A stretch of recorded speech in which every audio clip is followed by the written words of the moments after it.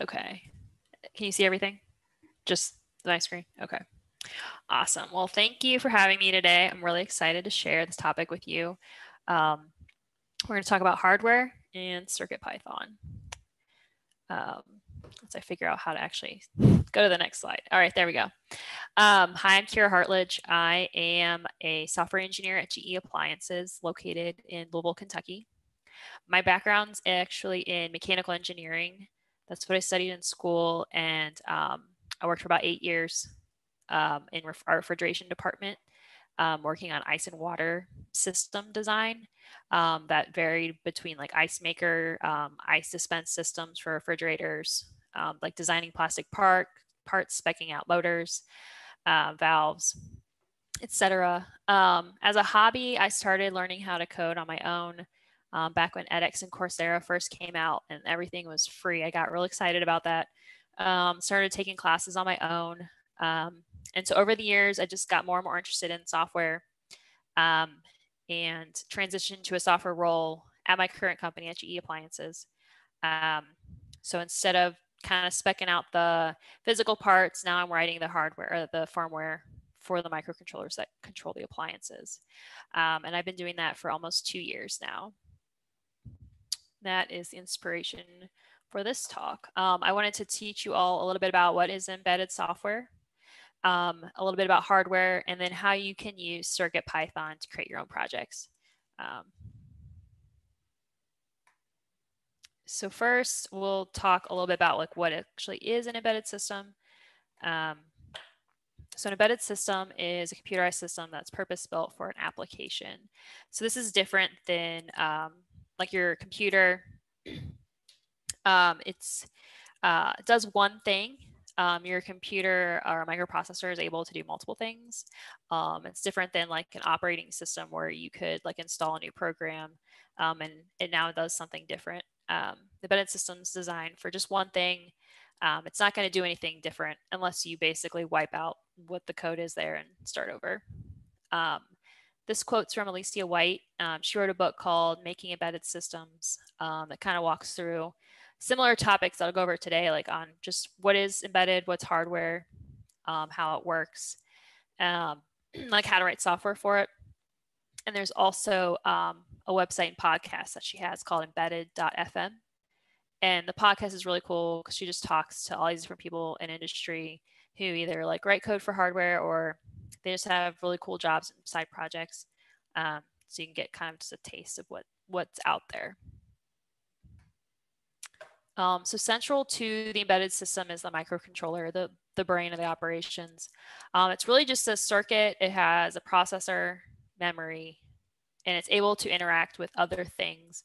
And we call those the input-output peripherals that allow you to do that. And you can kind of, it's usually just like the pins on the microcontroller is what you connect to do other things. So that microcontroller is this like black square in this picture, and you can see the little silver looking like pins coming off of that block. And that's what's connected to all these other circuits on this blue board here. That's how you kind of connect to it and interact with it. But there are certain things that microcontrollers able to do. So there's like the instructions, that's like what you're able to work with. The microcontroller has registers, and those are fast storage locations in memory that the microcontroller has access to, and it allows it to do things very quickly. And those registers are going to be specific to like what type of microcontroller it is. And it's going to be different from microcontroller to microcontroller. And then they usually have some sort of memory, so you can store the code and some data. It's very limited in memory. A lot of times we'll have to have external memory to store anything that you might need long-term. And it's usually also much slower to access that memory. So to do like quick operations, usually just you handle with the registers. Forgot to mention, I think. So this is a little bit different than like a microprocessor. Like this, it just does one thing. Microprocessor can do multiple things as well. So the peripherals that I mentioned before are ways to interact with the outside world. So this is a schematic on the right. of a microcontroller chip, and it's actually the one that's on this board that I will be showing examples with. Let me unplug it. I don't know if you can see that, but this black square is the microcontroller. And so that is the yellow square on the slide. And it's super tiny, but it has labels for each pin. And then it comes out and shows some of the circuits that are on there. So those are the ways you can kind of connect things together into those pins. And then that's specific to microcontroller, and you'd have to look up like the hardware manual for it in order to know what all those pins do. Because just looking at it, it's not going to tell you. It's pretty cryptic looking. But we'll get a little more into the details on that in a sec. But there are different types of peripherals. Some you may have heard of before. The kind of the basic one is the GPIO, and that stands for General Purpose Input Output. So that's if you want to control something basically on or off, open, close. You get binary, you get two options. And this would be something if you connected to like an LED, you could turn it on and off. If you connected it to, say, like a Hall sensor and you pass a magnet over a Hall sensor, it could give you feedback of like, I saw the magnet, I didn't see the magnet. So you get like a true false reading back. And really what it's doing is, if you're setting the output to high, you're actually setting it to like a high voltage. And then if it's low, you're connecting it to ground and it's sending out no voltage to what you're connected to. And I have to say, I'm not really an electrical engineer, so I kind of assume everything after the microcontroller works great. That's how we kind of did separate it. In industry, like at least in my company, we write the firmware, we set what the pin should do. Electrical engineers worry about the circuits that are connected to it. But there's like a whole nother world of like how to actually design the circuit to connect to this. So we're just focusing on like what's the software going to do. Another one is analog to digital control, known as ADC. So a lot of signals out in the world are analog, like temperature. In order for the microcontroller to interpret that and understand what that is, it has to convert it to a digital signal. And this would be the case if you want to read like the room temperature with the thermistor. The microcontroller will have to convert that. So you know like it's 70 Fahrenheit. The opposite of that is taking a digital signal and converting it to an analog signal. Some examples of this are like audio or video files. And then one of my favorites is called PWM, or pulse width modulation. This is where instead of turning something on or off, you actually turn it on and off very quickly. But it's very much at the lower hardware level that it's actually flipping it between the on and off very quickly. And we do this to control like a variable speed motor or a fan or a compressor by varying like how long it's on, how long it's off. You can change like the duty cycle and the frequency of that signal in order to achieve like a different speed. And then some of the more complicated ones I've listed at the bottom. We have hardware timers if you want to keep track of different events that happen or time. And then serial communication. There are multiple different communication protocols for microcontrollers to talk to another microcontroller. And then there's interrupts if you want to know when an event happens. So like on your computer, if you press like a key on the keyboard, that sends an interrupt. And so then your computer knows like, hey, I need to do something when somebody presses this key, like I need to display it on the screen. So I will show a few examples of some of these in the next few slides after with using CircuitPython. So I chose CircuitPython because I knew some Python, and this is pretty much set up for beginners and people who want to learn like how to write code for hardware, how to build like IoT projects, people who are just like looking for a new hobby. It's basically designed for you. So it's from Adafruit. They're the ones who created CircuitPython. And if you haven't heard of Adafruit, I want to explain a little about the company. So they're a minority and women-owned business enterprise, and they were founded by This woman here with the pink hair, and she goes by Lady Ada, which I think is really cool. But she created this company basically with a goal of teaching people how to like create these electronics projects, and she wants it to be open to all ages and all skill levels. And the website is just awesome. Like obviously they're selling you stuff, but at the same time, there's like the whole other side of the website. It's just learning, and other people will post like projects of what things they've made, and there's tons and tons of tutorials of how to build all these like really just amazing things. And they also have like just crazy LED strips and things you can like with tons of different cool colors, and I just love how colorful it is too.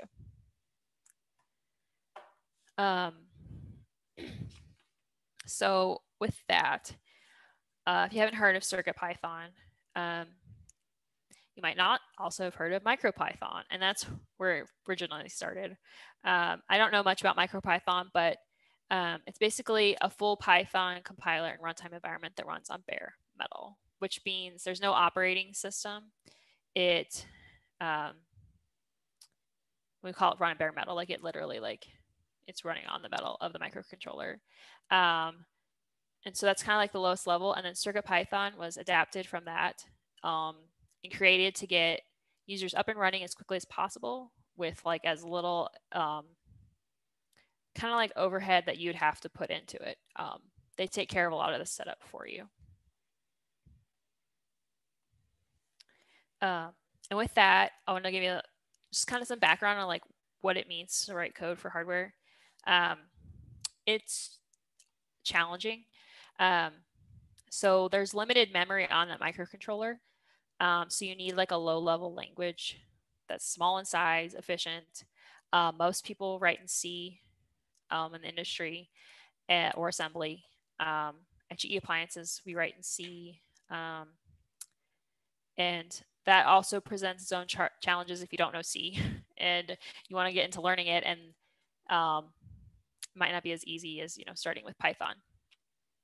You don't have an operating system, so you can't just build off of something that's already there. It requires a lot of startup code to even get the microcontroller like doing anything. Like to get it to blink an LED, it's going to take a lot of setup. And to figure out how to set it up, it's even more complicated because there are really large manuals for microcontrollers. It's specific to each microcontroller. You have to look up like what register to set. It doesn't really tell you step by step what to do, and it's just not user friendly. It's not something you'd want to do on your own. Luckily, kind of industry, you would hope that like the company is supportive, and we build like a ton of startup code that we build like reusable modules and things to kind of prevent that barrier as a job, but as a hobby, it's you don't want to be doing that. It requires compilers, linkers. You need special equipment that might be proprietary just to flash your microcontroller after you even got it. So it's not fun, but it can be fun because of CircuitPython. So they've specifically designed it for beginners. You don't really need to be familiar with Python because they have a ton of libraries, and the way they're designed, it's kind of just flows. Like the naming of the functions and the variables and stuff, it's kind of specific to the board and the hardware, and you kind of just be like red LED on type of thing. It just makes it real easy to learn. Even better, you can get microcontrollers from Adafruit. They already have CircuitPython on them, so you don't have to do any setup. Some even come with code already on there. You can just plug it in.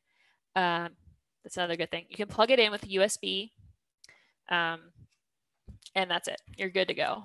That's all you need is a USB cable. So just plug it in, plug in my USB, I'm good. So you don't need any special equipment. You can use whatever text editor you want. And you basically just save the file and it'll upload the code for you. And then it's just saved on the board, and you can take it with you and plug it into another computer, edit again. It's really, really handy. So the one that I have here is a Circuit Playground Bluefruit. It's blue. It's called Bluefruit because it has Bluetooth. There's also a Circuit Playground Express available that does not have Bluetooth, but I think they cost exactly the same. So I would just get the Bluetooth one.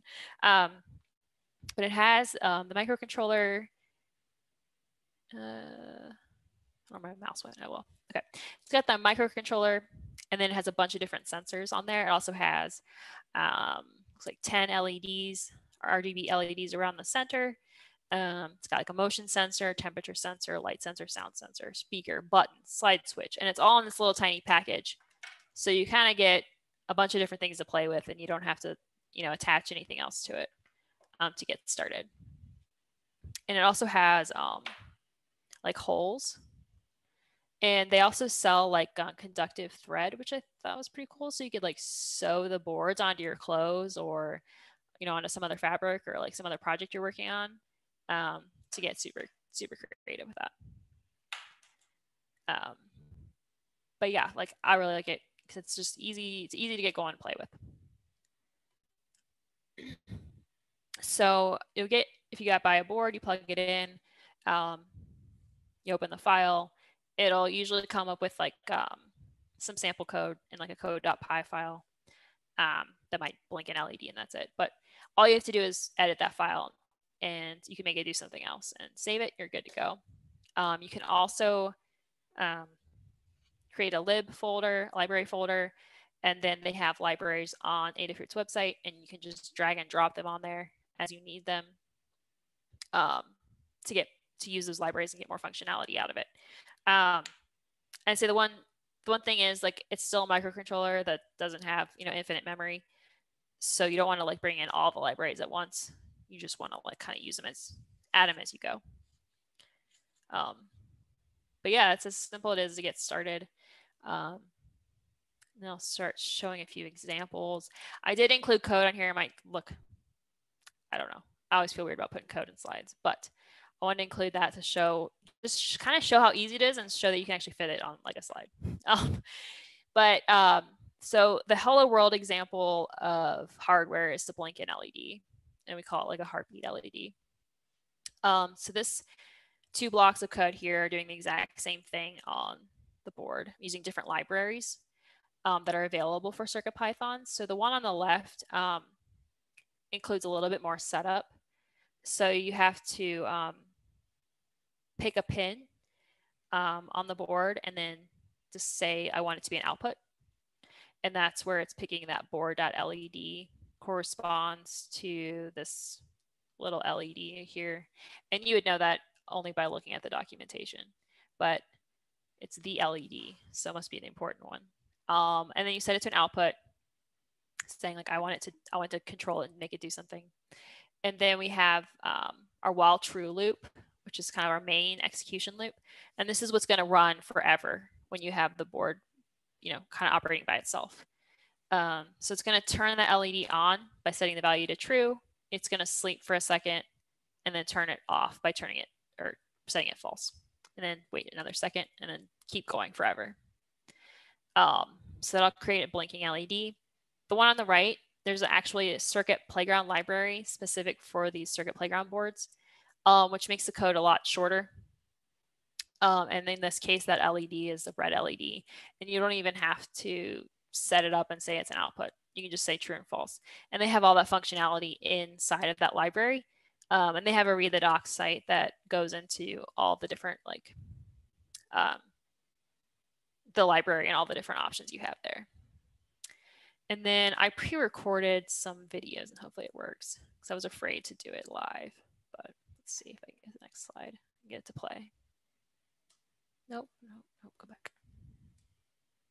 There we go. So this isn't super exciting, but you can see the light blink. So usually with our projects, we'll set up an LED and we'll have it blink forever. And that's how we know if a board is working or not. No,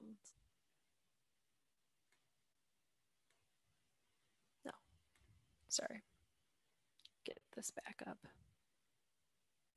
Go away. Okay. But yeah, like you'll just blink an LED forever. And then if we have a problem with the board, you can see that it's not blinking. There must be something wrong. Another really cool thing about CircuitPython, you can use the serial console to see the output from like print statements.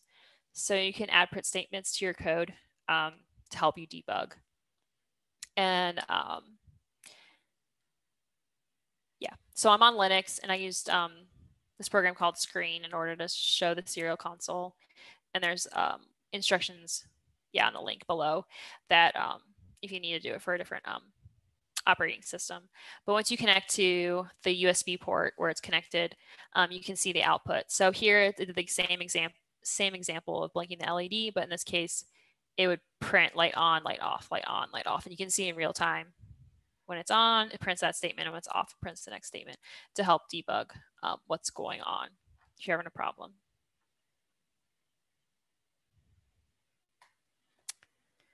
An even cooler part of that is you can also enter a REPL and run the code like you're on your computer looking at the REPL. You type it in there and it'll run on the board as long as you're still connected. So in this case, I can import the libraries. I can set up the LED and set it to true, and it'll be on the board. I just think that's like super cool. You can do it in real time. Like I want to turn it off, and then it'll turn off in your hand. So that's another fun way to interact with it besides writing the code up front and saving it on there. So after blinking LED, you might want to do something else. So there's 2 buttons on here and a little tiny switch. And to get the input from there, you're going to want to read what it is. In this case, if you press a button, when it's pressed down, it'll read true, and when it's up, it'll be false. And in this case, like when you press a button, you're like closing a circuit, or like basically like not really floating, but like you're disconnecting 2 contacts. And that's how we're able to determine like if current is flowing. We read a voltage, you can see if it's true or false in the code. And then for the switch, yeah, one direction is true, one direction is false when we read that input. And then yeah, all this information you can get from Adafruit's website and the CircuitPython docs. So in this example, I have set up a couple of different colors and variables that I wanted before I use them to make it easier. And then I set the brightness of these neopixels to 0.01 because they are super bright. So if the switch is true, then I'm going to be reading, I'll be filling these pixels with the color green. If the switch is false, then I'm going to check these conditions. So if the button A is pressed, I'll make them pink. If button B is pressed, I'll make them yellow.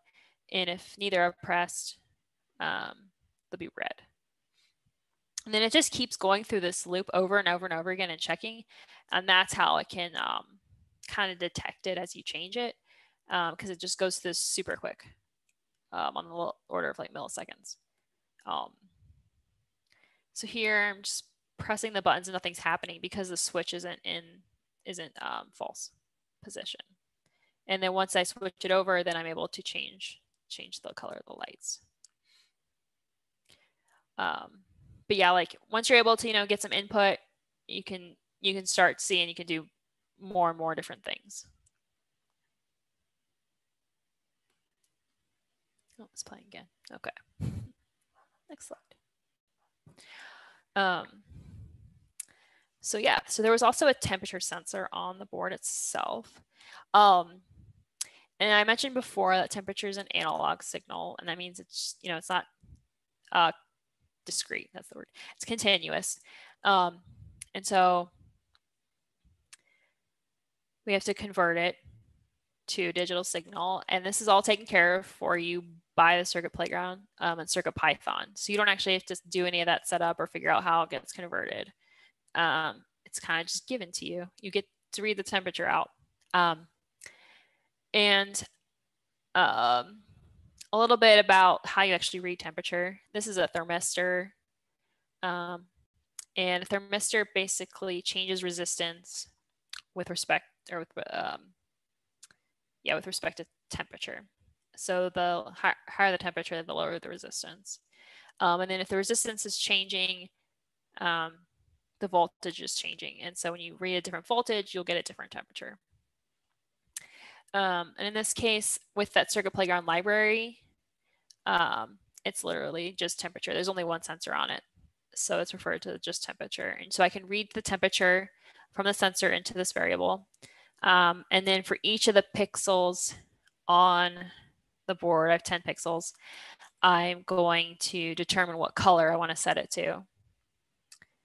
And then, yeah, wait half a second. So in this little bit in the range, so I tried to, I wanted it to do, like, if it was warmer, it would light up more LEDs, and if it was colder, it would light up less LEDs. So that's what it's doing here. It's determining like how many LEDs to actually light up, depending on what the temperature is. So the warmer the temperature, the more pixels are actually going to be filled with a color. And the color will be from this array. So that looks like at the time when I did it, it doesn't actually change, because I thought I could just touch the temperature sensor and have it increase a lot, but I think my finger was about the same temperature as the room. But in this case, the temperature was about room temperature, and it lit up 7 LEDs. So if it was warmer, I put it outside, it would, light up more LEDs. It's kind of like a temperature gauge there.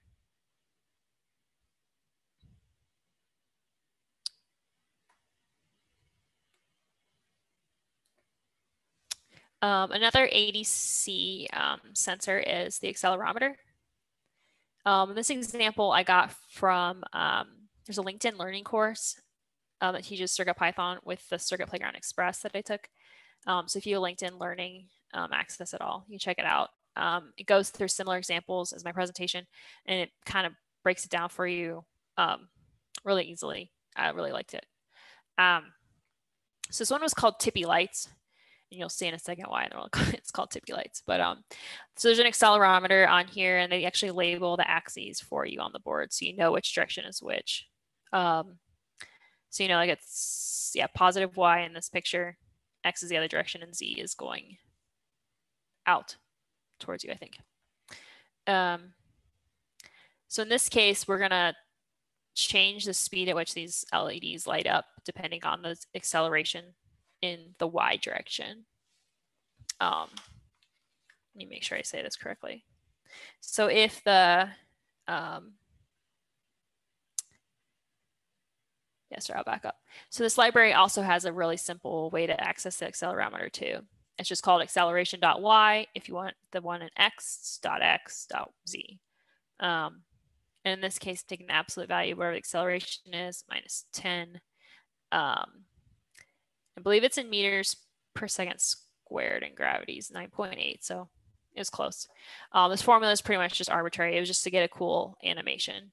But so the higher the acceleration in the y, or the closer to 10, the smaller amount here times another small 0.03, you'll get a really small delay time. So when it goes through this while loop, it'll do it very quickly. It'll go through, it'll light up the LEDs pink, and then repeat back up to the while true loop. But if the acceleration is very small in the Y direction, this will evaluate to a larger delay time, so it'll take longer to go back through the while loop. And when you tip the board, this creates a cool effect. Here's the board just sitting on a desk, and then if you lift it up, the lights slow down because that delay time increases because the acceleration in the Y is smaller. I think I might have said that right. But yeah, like just you could change it to do a different axis, or maybe incorporate both of them. So you could just kind of twirl it around, and you can get different cool lighting effects there.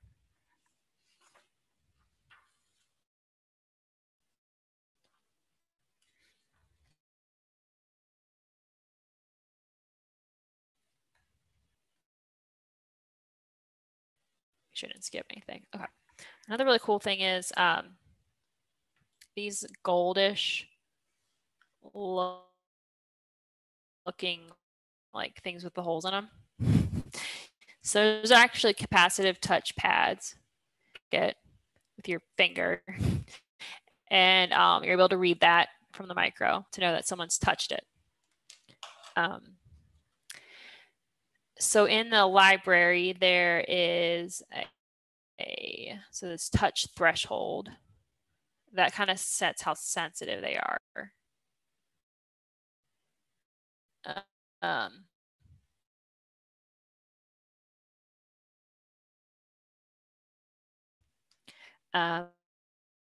And they all have labels.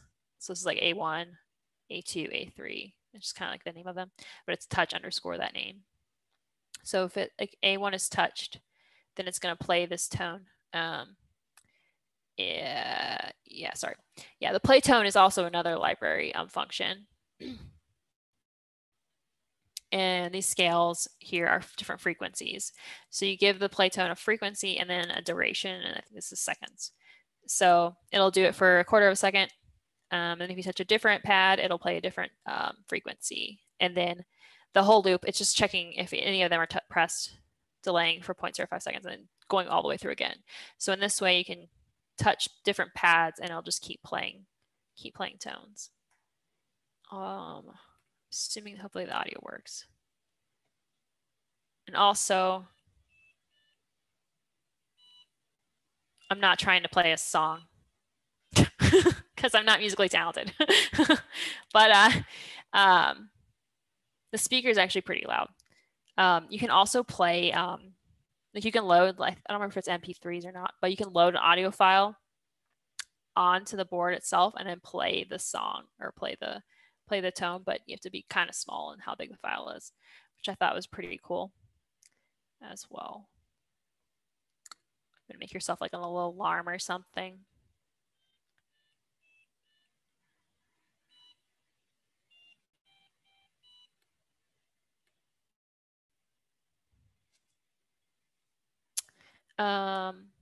Okay.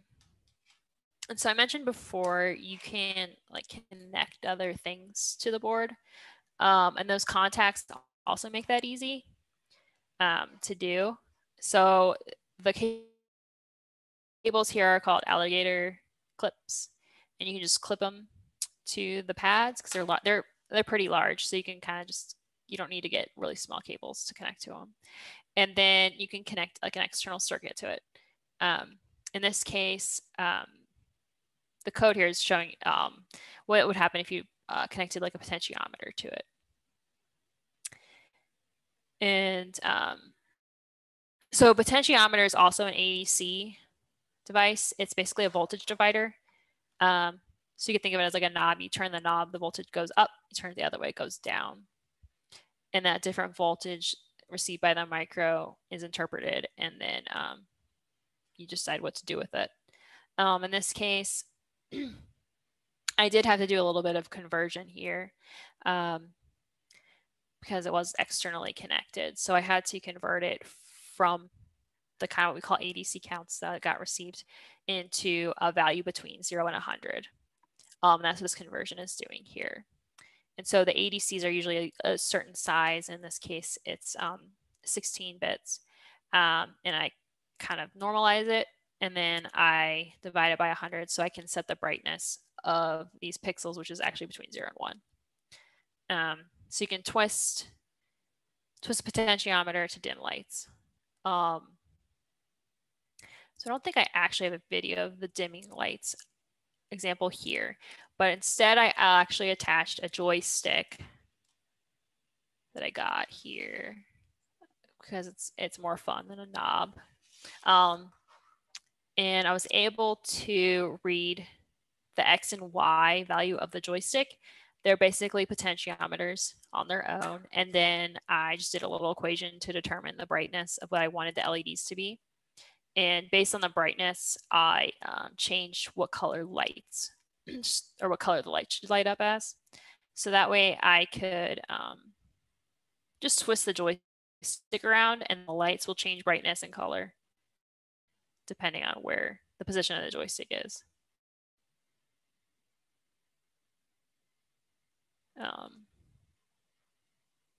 Which I thought was pretty cool. Obviously, you can get more complicated with this and, use a joystick and maybe create a game.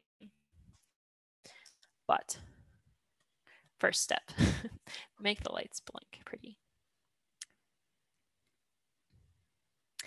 Oh, I forgot to add a picture here. It's fine.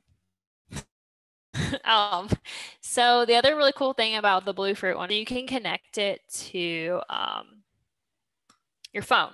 So the phone app I was using, I think there's two that Adafruit has. This one was called Bluefruit LED Connect, and they have documentation on like how to actually use it. But you basically write code to broadcast, like, hey, I'm ready, please connect to me. And you open up the app, choose the device and connect. And then once you get in there, there's multiple different options like built into the app. There's like a color picker. So it shows like the RGB color wheel type of thing. And you like go and you can pick your color and it'll tell you what the RGB value is. There's like a, arrow, like keypad type of thing. There's graphing. You could do like graphing, like input from that accelerometer. You could like make a graph of the X acceleration or Y acceleration. It's got just a bunch of really cool options. Yeah, here's some of the code to do the advertising for the Bluetooth. But basically, it kind of walks you through an Adafruit site like how to actually do all of the startup code, because I'm not super familiar with how Bluetooth works. But then you're able to send messages between the board and your phone through Bluetooth, which I think is super cool. One of the serial communication protocols is called UART, and that's Universal Asynchronous Receiver Transmitter. And it's just a way to transfer messages between two things. And in this case, you can send from your phone to the board. You can send from the board to your phone.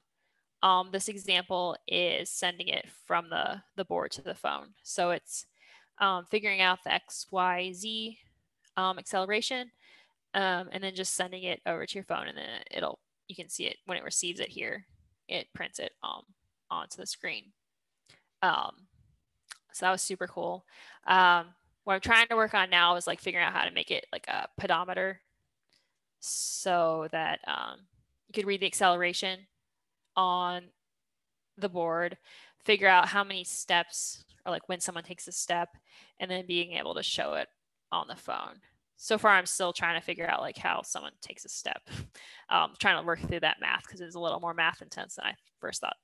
But that's kind of like a cool possibility of what you could do with it. So as I mentioned in the beginning, like there's like that library folder that you can put on your on the board, and then just use drag and drop the library files. CircuitPython's website has all the latest files in a bundle. So you just download the bundle and you can pick and choose what you want in case they don't all fit on the board at once. And then Adafruit, I think, recently updated this CircUp tool, and that helps keep your libraries up to date, and it'll make sure the latest version. As I mentioned, yeah, be careful if you put too many things on there at once. You might run out of memory. But there are just like tons and tons of libraries of things so it really saves you a lot of effort. You can kind of just get to the fun part of like, I want to make this cool thing do this, and not so much like startup required. It's just a dump of resources. Like Adafruit site is great. Their learn.adafruit part of it. CircuitPython's Read the Docs is excellent. The LinkedIn Learning class, if you have access to that. There's also a book. I have not read it, but I was trying to find more CircuitPython resources. And the book seemed pretty basic, but if you like reading, that's there. It seemed like most of the stuff would be covered on their website anyway. But if you're into like paperback books, they have that available. And then I found this make code, it's at adafruit.com, and it'll actually have, it's just in the browser. And so it'll have like a picture of the board on the side, and then you can write your code on the, write your code next to it, and it'll kind of simulate what you're doing. And there's also like a JavaScript portion of it. I'm not too familiar with what that did, but that looks super cool if you just want to like try it out and like not actually buy any hardware yet. Let me see. Yep, that was it. Oh, sorry. I have the presentation, all of the code samples, and some extra things that I had from a previous presentation with PyOhio on this repo. There's my email address if you want to contact me. I'll copy it over into the chat when I'm done. Yeah, feel free. Anybody have any questions? I do have to give credit to where I took this slide presentation from to make sure they get their credit here. But thank you guys for having me. I hope this inspired you to try something in hardware.